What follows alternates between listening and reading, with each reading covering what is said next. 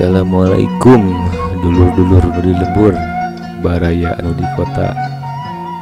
Salam satu kampung lah. Pada kesempatan kali ini kita akan hiking lagi nih, kekesangan lagi, tapi rutenya sedikit berbeda nih baraya.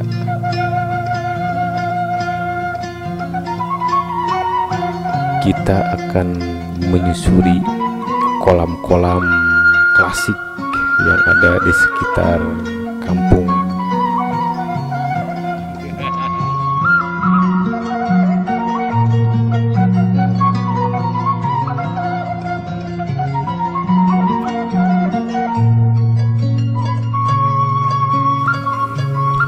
Kukurusukan ke Balong Batur membuat pikiran kita jadi tenang, pikiran jadi senang, ya minang-minangkeun sorang baraya lah.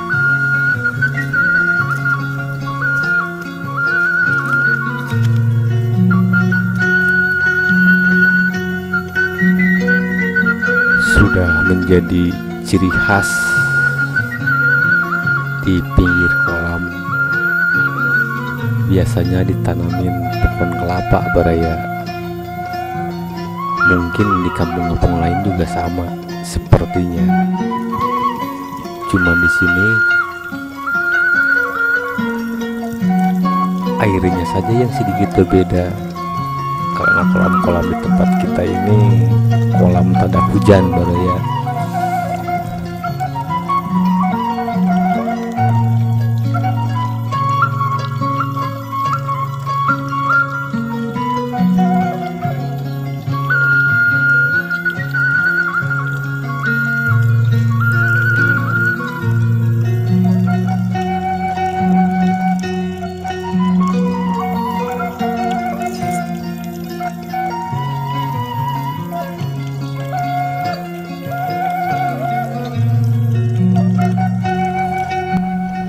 Nah, ini yang paling kita suka, mancing ikan di kolam klasik.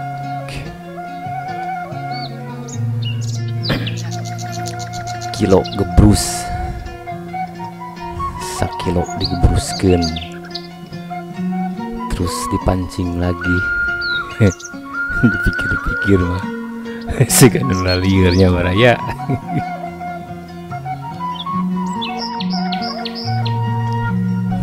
Tapi ya disitulah letak serunya. Yang kita inginkan bukan ikannya, tapi kebersamaannya, canda tawanya. Apalagi kalau ada yang gak dapet ya sudah diheureyan sampai ke kabalikna baraya.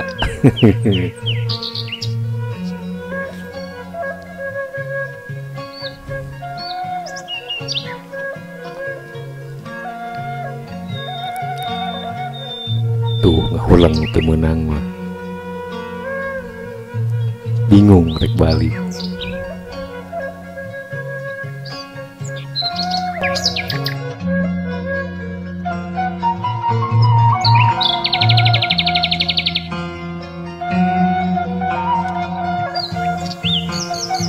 Kolam klasik memang antik, sudah jarang bisa ditemui, apalagi di kota. Ikan-ikan yang ada di dalamnya pun berbeda-beda, tapi biasanya ya ikan mas, ikan nila, ikan bujair.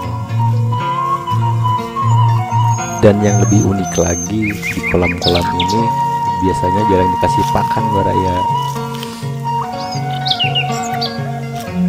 Bisa ketemu 2 hari sekali juga udah bagus. Disitulah letak keunikannya. Biasanya ikan-ikan yang jarang dikasih makan gurih rasanya.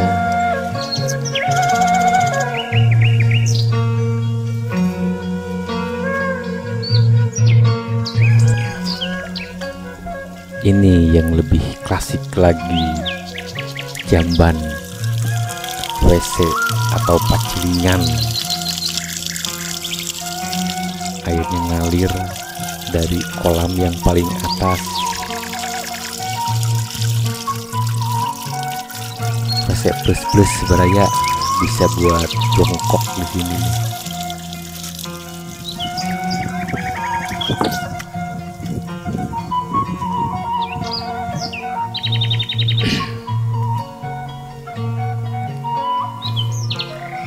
Sepertinya yang ini sudah rusak nih.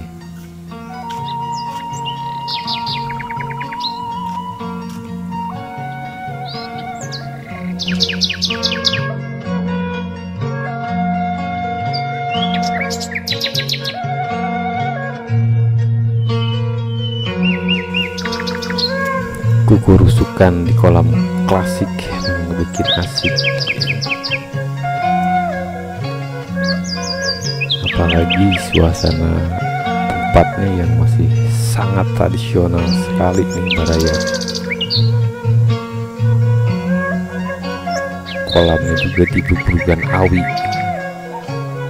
Itu maksudnya biar nggak ada orang jahil yang suka mancing ikan sembarangan.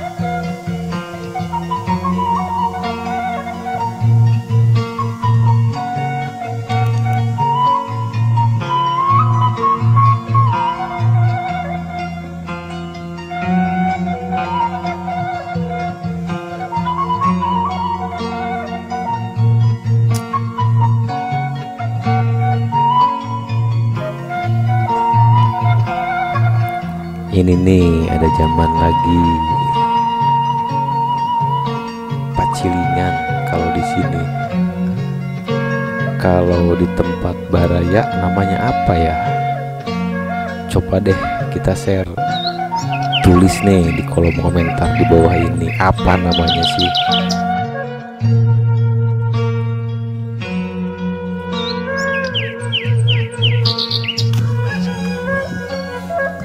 Biasanya kolam-kolam ikan ini setiap setahun sekali dibedahkan beraya, pas menjelang lebaran.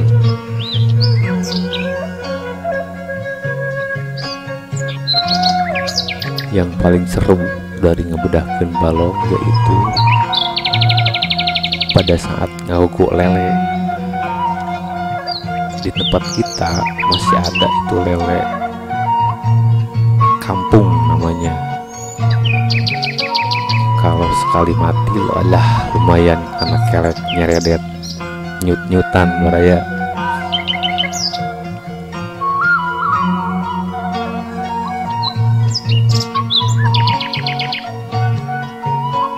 Kolam Klasik memang bikin asyik, sedap dipandang mata.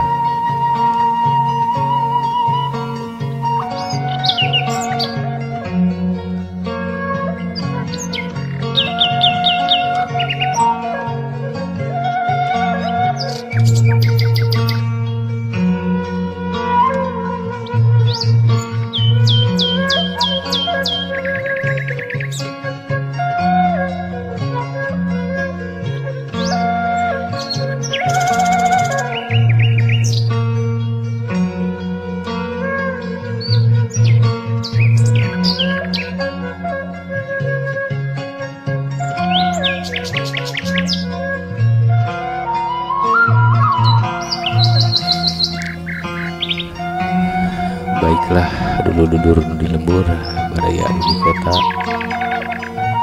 Sekian dulu video kita kali ini. Jika ada kritik dan saran, silahkan tulis di kolom komentar di bawah ini.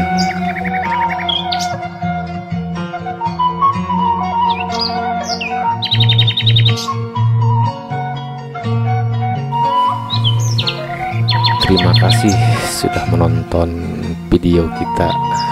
Salam satu kampung lah.